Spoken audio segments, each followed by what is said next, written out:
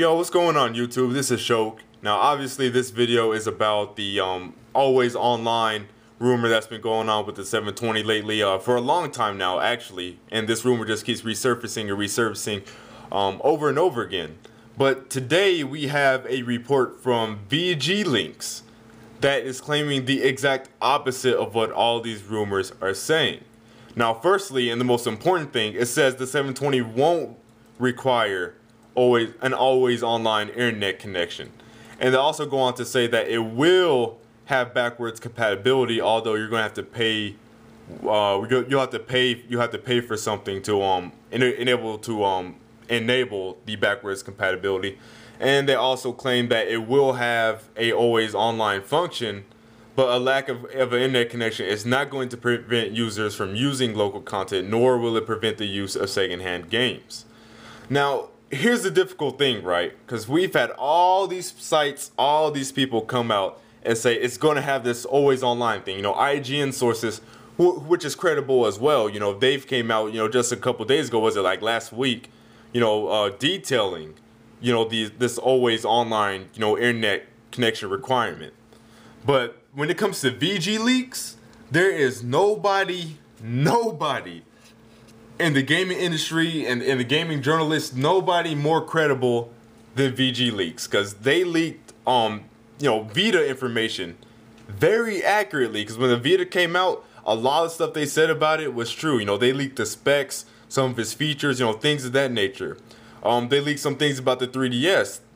Their Wii U information, you know, was very credible. Some of their PS4 information turned out to be true. So VG Leaks is very they're very spot on. Not everything they say comes to fruition, but a lot of the times they have been proven to be very credible. So here's the thing, right? So you have the most credible site with the most credible sources saying the exact opposite of what these other sites have been saying that have somewhat credible sources. You know, they're right sometimes.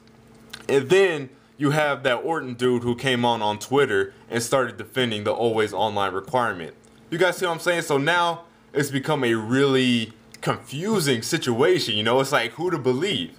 And I know a lot of you people out there, you know, like Black Bond. I already know what Black Bond's going to comment on this video. He was like, oh, see, that's why I didn't say anything until it was confirmed, exposed.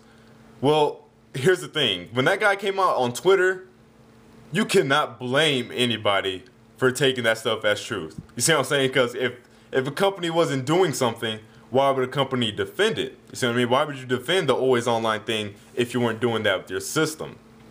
Also, you know, speaking about Black Bond, you know, he reported the whole, you know, Nintendo giving out dev kits. That was actually a rumor itself also. So all these people talking about, you know, oh, I just didn't want to report a rumor. They've reported rumors plenty of times in the past before. So that's really not a valid excuse. But yeah, you know, who to believe? There's apparently there's some hope. There's some hope for the 720.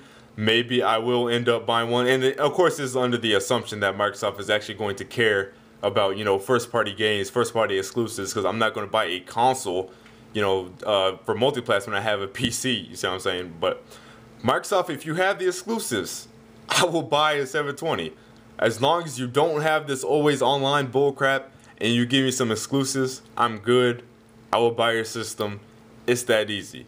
So let me know what you guys think down below. That's for this video, and I'll see you fools later. Peace.